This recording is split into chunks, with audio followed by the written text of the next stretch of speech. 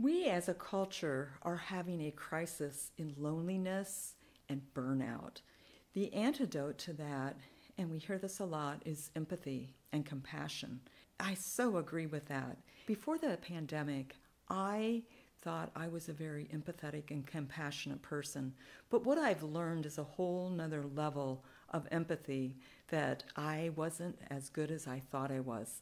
A lot of times in the workplace, what happens is when we're called to be empathetic, when somebody is really going through some stuff, and by the way, empathy is defined as really understanding and being with a person in their feelings.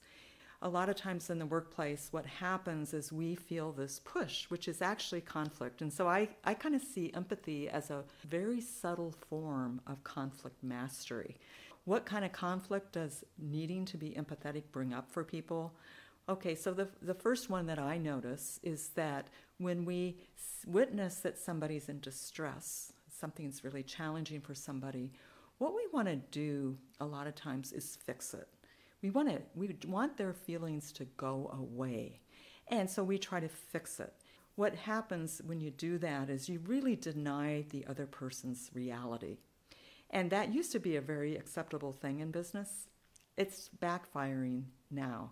And I'm a problem solver, so I get that. And I know my first thing is this, okay, what are we going to do about this? What are we going to do to change this thing? But the beginning point is just being present and hearing somebody what they're going through and creating that space. Another thing I think that we do is we tend to be in a hurry. When we're in business, it's like we don't have time to deal with feelings right now. We gotta jump in and meet these deadlines.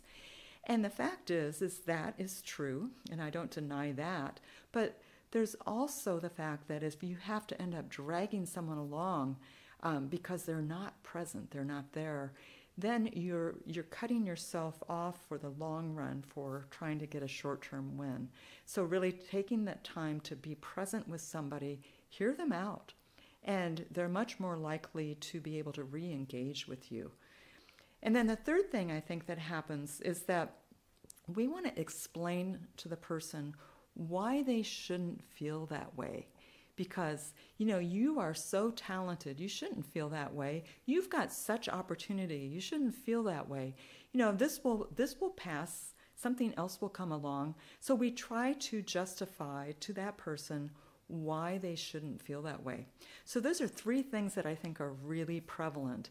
And so why is it so difficult? I know for me in the past, I thought if I really joined a person where they were, I'd get sucked into the darkness. But the truth is that's not true. And if you can meet a person where they are and really hear them, you actually shine some light on a pathway to a different place. And it can be really awesome, not just for them, but for you as well.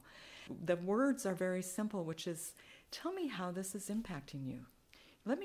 Tell me what's going on for you. And just listen. You don't have to have an answer, because sometimes people just need to express what they've got. And of course, you need to have a trusted partner to be able to do that. And that's a whole nother part of conflict mastery. So that's it for this time. And thank you for tuning in, and I'll see you next time around. Bye-bye.